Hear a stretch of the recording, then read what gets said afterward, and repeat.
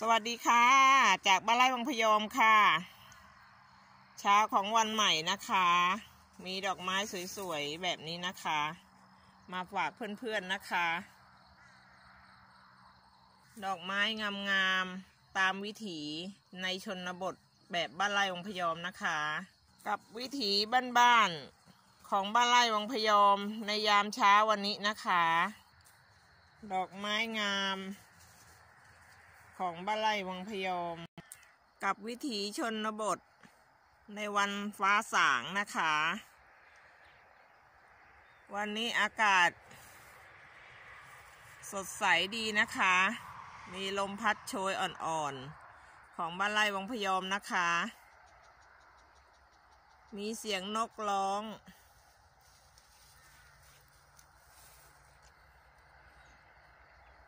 มีแสงสีจากธรรมชาตินะคะกับวิถีชีวิตของคนชนบทที่ทำการเกษตรนะคะกับวิถีชีวิตการทำมาหากินพออยู่พอกินพอใช้พอประมาณนะคะกับชีวิตเรียบง่ายในชนบทแห่งนี้นะคะคือบ้านไร่วังพยอมนะคะตอนนี้เวลาก็ประมาณ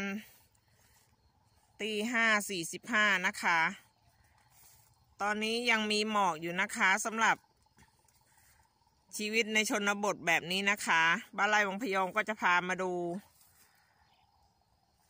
พืชผักสวนครัวรั้วกินได้นะคะตอนนี้ก็คือพามาดูแปลงถั่วฝักยาวที่บ้านไร่วังพยอมได้อัปเดตการฉีดพ่นน้ำขี้เถ้านะคะให้มาดูผลงานในวันนี้นะคะวันนี้ถั่วเก็บได้แล้วนะคะเป็นนั้นว่าน้ำขี้เถ้าได้ผลนะคะ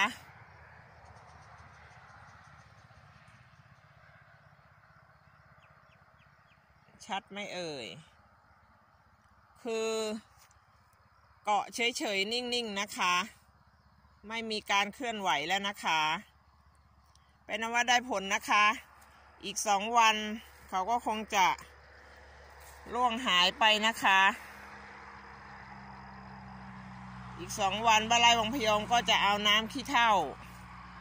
จากถ่านชาโคมาฉีดพ่นอีกครั้งหนึ่งนะคะไม่มีความเคลื่อนไหวแล้วนะคะวันนี้หมอกยังหนาอยู่นะคะอาจจะมองภาพไม่ชัดนะคะสำหรับบ้านไร่วังพยอมที่พามาดูสวนถั่วฝักยาวของบ้านไร่วังพยอมนะคะปีนี้บ้านไร่วังพยอมเปลี่ยนพันธุ์ใหม่นะคะเลยไม่ค่อยถั่วฝักยาวไม่ค่อยดกนะคะแถมในตอนนี้ราคาก็ไม่ดีด้วยนะคะ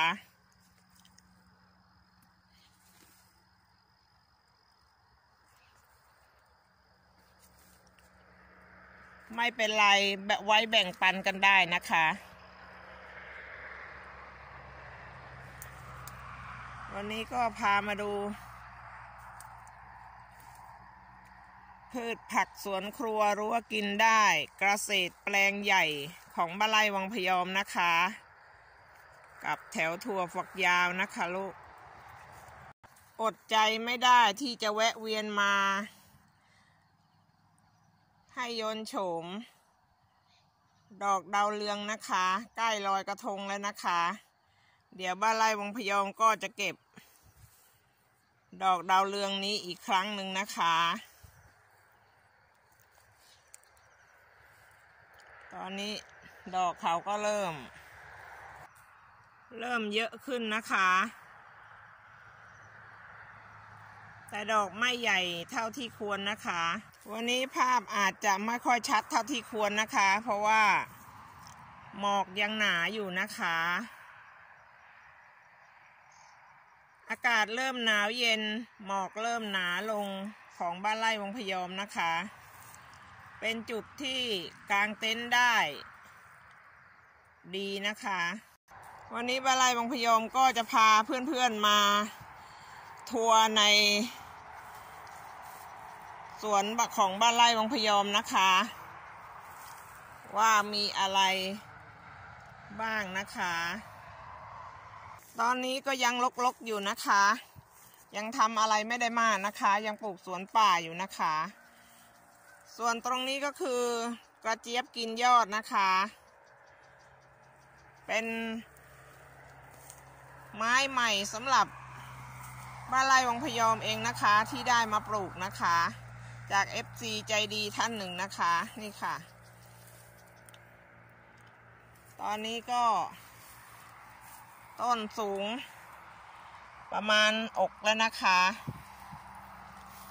ก็ปลูกไว้ส่วนตรงนี้ก็ปลูกไว้ได้แค่แถวเดียวนะคะส่วนมองไปไกลๆเห็นไหมคะ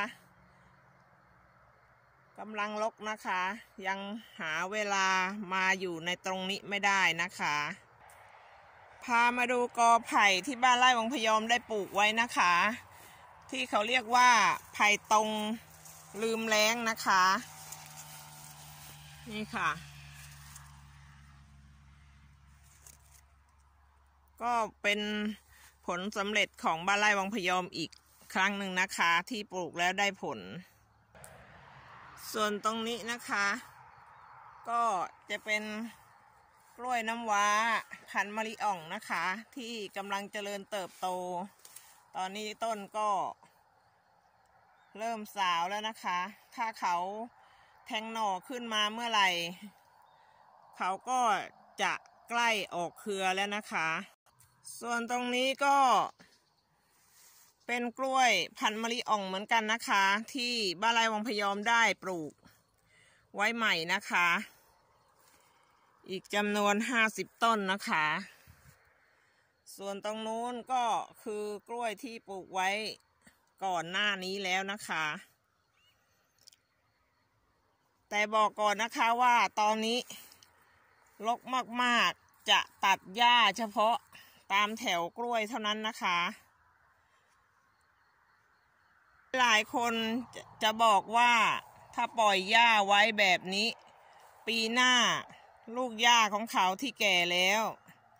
จะมากเพิ่มขึ้นแต่สำหรับบ้านไร่วังพยอมไม่เคยกลัวนะคะเพราะว่าเราว่างเมื่อไหร่เราก็จะตัดหมักทำปุ๋ยใช้จุลินทรีย์หน่อกล้วยมาฉีดพ่นหญ้าจำพวกที่เราตัดแล้วนะคะต้นหญ้าของเขาก็จะย่อยสลายลงไปกลายเป็นปุ๋ยในดินกลายเป็นปุ๋ยอินทรีย์ไปอีก